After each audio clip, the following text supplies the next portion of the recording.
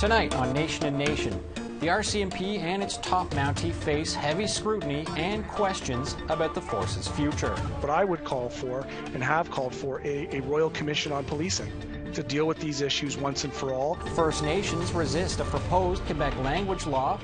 One Grand Chief says Bill 96 would be nothing short of cultural genocide. We view this as now another paternalistic bill that will force French language upon our students. And a survivor of forced sterilization wants hard legal consequences for those involved in the practice. Accountability. That's one of the big things, and criminalization, so this doesn't happen again. Welcome to Nation and Nation. I'm Brett Forster. On Tuesday, RCMP Commissioner Brenda Lucki testified before a parliamentary committee studying the Trudeau government's use of the Emergencies Act, where she denied the RCMP hugging convoy protesters at a border blockade in Coutts, Alberta, revealed a double standard when compared with the use of an axe and chainsaw on Wet'suwet'en territory. Would you acknowledge, given those two scenarios, the very different state of policing for Indigenous land defenders and people who may be more familiar to police being from their same communities? Can we acknowledge at least a double standard there? No, not at all. Would you not at least admit that there were kid gloves for the protesters in Coutts directly after the discovery of the weapons cache? No. No. No. That was part of her exchange with NDP MP Matthew Green, who joins me now for more. Welcome to the show. Thank you for having me on, Brett. So, no kid gloves. What was going through your mind during this exchange with the RCMP Commissioner? I think what was going through many Canadians' minds when they saw the obvious double standard that was playing out across the country with different blockades and the occupation here in Ottawa. Of course, the weapons stash that was found in Coutts, the nature in which there was a threat for ideologically motivated violent extremists, was met with, as you saw, high fives, handshakes, and hugs. When you juxtapose that to the way in which Indigenous land defenders are continually brutalized, we have examples of the RCMP commenting in a very cavalier way the use of lethal overwatch for practical reasons in the Wet'suwet'en territory and remote parts of BC. We've certainly seen rubber bullets fly in land reclamations in southern Ontario and in fact across the country. And I think it speaks to a level of systemic racism that the commissioner herself has been publicly on the record to deny. How do you respond to Commissioner Lucki trying to explain this mild treatment by arguing there were quote-unquote legal protesters at the border blockade who were from the same community as the police? I think in that instance, she said the quiet part out loud, which is why I referred that, these were people who look like each other, which of course speaks to not just what I'm saying. Let's be clear. This has been documented time and time again, most recently by the Canadian Feminist Alliance for International Action. Human Rights Watch has done work on this. The National Inquiry for Missing and Murdered Indigenous Women, the Truth and Reconciliation Commission, all of these reports reporting to the disproportionate way in which the RCMP treat First Nations, Métis, and Inuit of these lands and other racialized people in Canada versus the way they quote-unquote treat people within the communities that they live and work with. Based on these events and based on these reports, do you believe the RCMP is politically impartial and enforces the law fairly? Well, I think, it's undeniable what we've seen, and I want to point to the fact that Commissioner Brenda Lucki is appointed and serves at the will of this Liberal government. And so while it might be convenient to put all the onus on the RCMP, ultimately they are responsible to the minister and the Prime Minister and this Liberal government. There needs to be, and I join the call for the Canadian Feminist Alliance, there needs to be not just an external review of Canada's national police force, but I would call for and have called for a Royal Commission on Policing to deal with these issues once and for all at all levels of government, not just the RCMP, but the provincial police services and the municipal police services as well, to begin to unpack the disproportionate way in which law enforcement occurs and the way in which police sometimes pick and choose to whom they're keeping safe. Does the NDP plan to push for an overhaul of the RCMP now that it has a little more political leverage? There needs to be a Royal Commission on Policing. There needs to be a reform in the way in which we provide public safety. There needs to be a retasking of duties that have been assigned to sworn officers, to organizations, and to professionals who are more and better equipped for it, i.e., mental health calls and people who are dealing with, social supports within our communities, houselessness, and other ways in which people are brutalized by police. And it has absolutely always been a priority for the NDP to have the fundamental justice, fairness, and human rights upheld for all people living within Canada. Well, RCMP reform and modernizing the force was part of the Liberal election platform.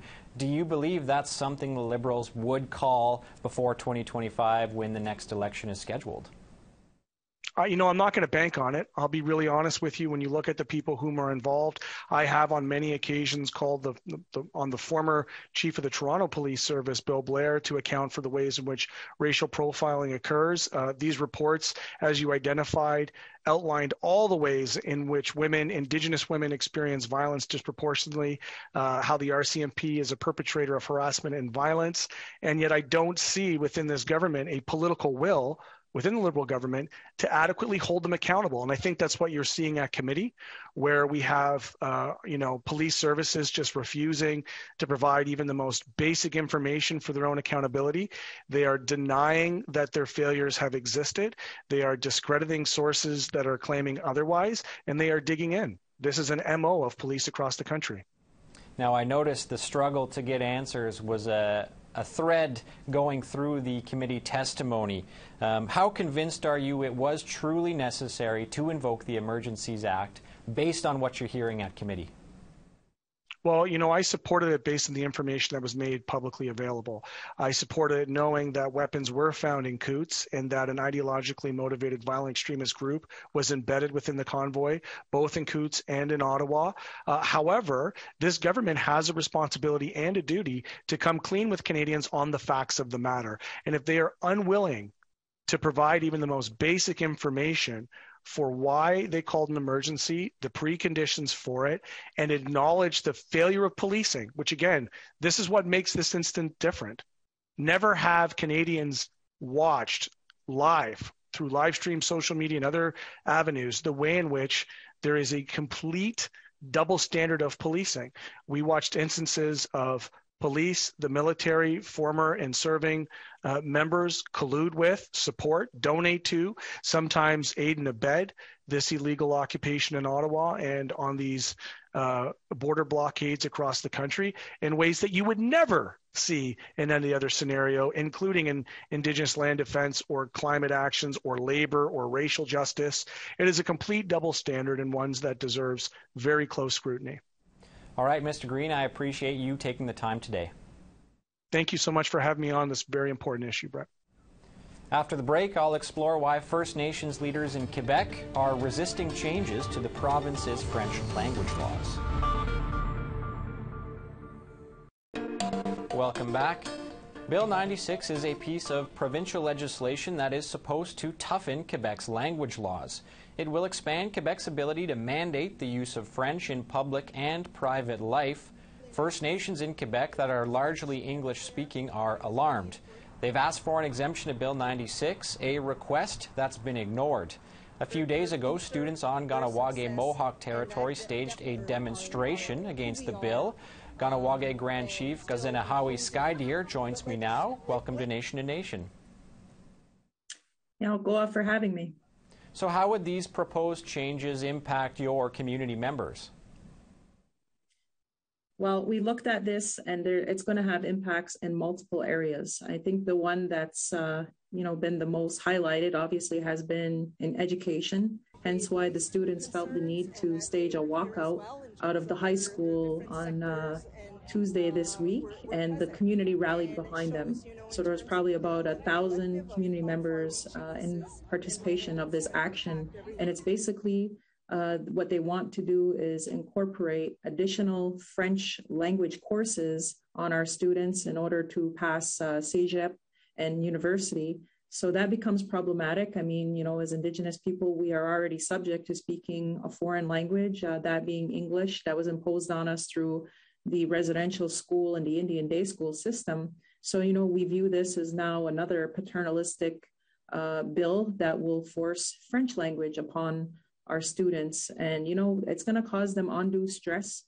We did have a career day yesterday, career fair, and, just to hear the students and how concerned they are. And, a lot of them have dreams and aspirations of, going out there and maybe have a degree in a professional order to come back and work for the community, whether it's a nurse, a doctor, and now they'll be subject to have to pass French language at a very high level. And that just is very problematic. Aside from education, how would this impact the other ways you conduct business on your territory? So obviously, business, we're such proximity to Montreal. We do a lot of business here. We have a growing economy. So, people that we do business with will be forced to have documents and, different materials in the French language. Let's talk about health for a moment, because our community, although we do have a hospital in the community and a clinic, a lot of our, elderly patients have to go outside of the territory to seek medical care. If there's language barriers there. We're already aware of what was reported in the Vienne Commission report and about racism and different things that exist. So, if nurses and doctors are forced to have to only communicate in the French language, we definitely see some barriers and some issues that could happen there. And different social sectors as well, Health and Social Services Commission, justice services. We do depend on going to court on the outside. Proceedings will have to be in the French language, and then we'll have to pay for English translation at our own expense. So it goes, there's so many different areas. And that's what we're trying to highlight and get the CAQ government to just, take a pause for a moment and hear the concerns of the Indigenous communities and populations here, and why we are really pushing for an exemption or a carve out that this doesn't apply to us. Okay, I want to get to that exemption a little bit later. But I want to ask, how would this proposed legislation affect your community's efforts to preserve your own language and culture? So I think, we're already on the way to putting in a lot of programs and service delivery and, encouraging our young people to, utilize the Ganyageha language more prevalent in the community. And like I said, just, feeling that there's going to be this legislation or bill over us that's going to kind of like override or give this view that in this region there's a supreme language above us that is more important. I think it's the overall mental feeling that we have of being ignored and dismissed. And I was using some strong language in earlier interviews about saying, cultural genocide. Like, how is it in this time when everybody's speaking reconciliation, that they feel that this bill, although wanting to protect Franglish, the French language, ignores the efforts of Indigenous people trying to reclaim our own Indigenous languages after everything we've been through. You mentioned the demand for an exemption earlier. What amendments or what other demands do you have in terms of this bill? Well, we don't want it to apply, and I don't think we will enforce it in our territory. We feel that the boundaries of Kahnawake, and when you come into this territory, this is our own jurisdiction where we have our own governance. We make our own laws here. And, we're not going to have it apply in our territory, and we'll do everything, to not have it apply. So I think, there's definitely going to be a lot more dialogue. What I really see happening is, the community is coming together and really discussing the impacts and what we're going to do, because we know it's going to pass. there's no doubt in my mind that at some point in the Assembly, whether it's this week or next week, that this bill is going to pass. And if there isn't any, like you said, carve out or, exemption for our people, then we have to figure out in our community what we're going to do to ensure that it doesn't apply here and that we further bolster our language revitalization, signage, everything, business in the language. And we know we have a lot of people who come here for tourism, and, we'll be encouraging them to learn our language just as equally then. I think it's time. And as a follow-up, what role should the Quebec government play in preserving First Nations culture and language, and to what extent is it living up to that role?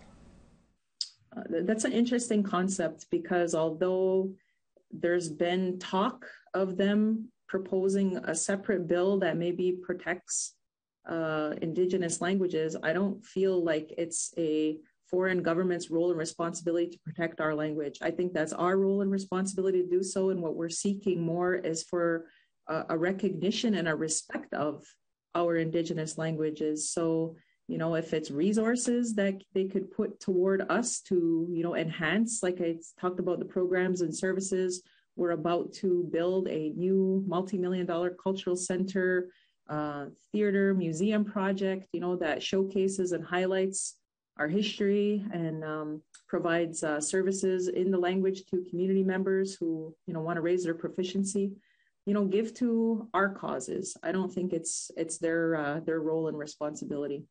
Okay, Grand Chief Skydeer, thank you for your time. Hey, thank you very much. We have to take another break. We'll be back with more in just a few minutes.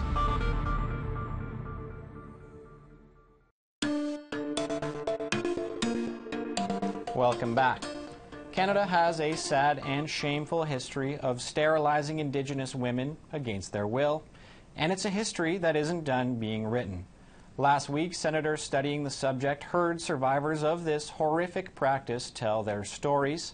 Among them, 49-year-old Cree woman Sylvia Tuckanow, who testified she was surgically sterilized without consent after giving birth in 2001.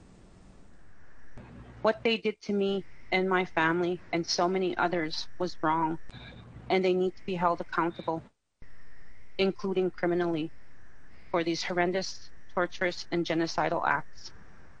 Tuckanow is also a lead plaintiff in a class action lawsuit. She joins me from Peepakeesis First Nation in Saskatchewan. Ms. Tuckanow, welcome to the show. Hi. So I know this can be quite difficult to talk about, but can you share a little bit of your story and why you decided to come forward? I got forcefully sterilized in 2001 in Saskatoon. I came forward when I seen other women come forward. I believe it was 3 other women that came forward, and I decided to. All those years I thought I was alone, and they were kind of like an inspiration for me to come forward. And what was it like for you, along with the other survivors, sharing your story before the Senate earlier this weekend? I was honored to be there. To me, it felt like we were actually getting taken seriously. It was also very scary because we had recently just got our publication ban taken off, so I'm just coming forward with my story. Now, this study has been ongoing for some time. 2019 was when they first opened it. What do you hope it achieves in the end once it's concluded? Accountability. That's one of the big things, and criminalization, so this doesn't happen again. We need to protect our future generations. Yes, you mentioned the need for accountability in your introductory comment there. Can you give me a better sense of who needs to be held accountable and how we can make that happen?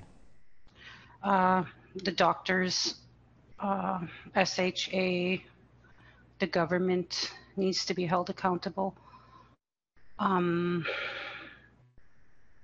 hopefully getting it criminalized will be a start of a solution. Do you think Canada can be trusted to investigate itself for these human rights abuses, what you term genocide and what many people call genocide as well? No, my answer would be no. I believe there needs to be an outside investigation. Well, recently the National Chief of the Assembly of First Nations was at the United Nations asking for an independent international investigations into the allegation of genocide. Do you think that's something that could help in this case? I believe so. Switching to the lawsuit now, why did you decide to get involved with this class action?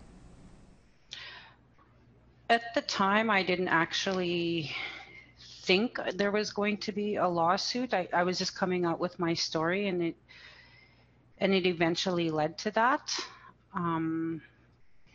But now, being in the lawsuit and being a lead plaintiff, I am a voice for other women to come forward. And what's your message to other women who may have survived this or may be going through what you went through in the past? My message would be, you are not alone. Don't be scared to come forward.